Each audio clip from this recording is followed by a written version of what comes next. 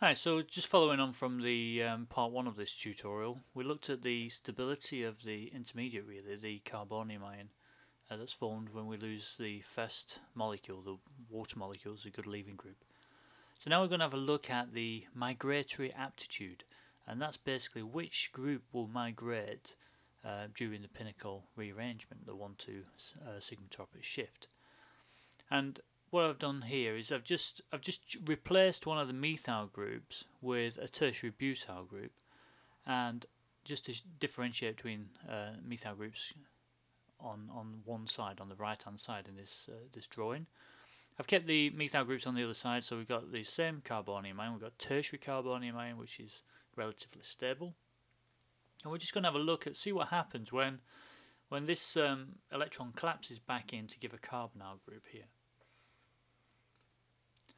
Okay, so we've got to decide now which group will migrate, and it's usually the one that's got the most electron density in the carbon-carbon bond there.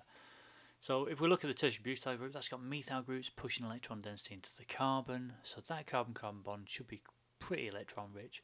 But remember, when we do these practically rather than just on paper, we're going to have a mixture of compounds that come, but using a Boltzmann distribution, if you will, the tertiary butyl group will be the one that's more preferred because it's got the most stable transition state and intermediates going forward.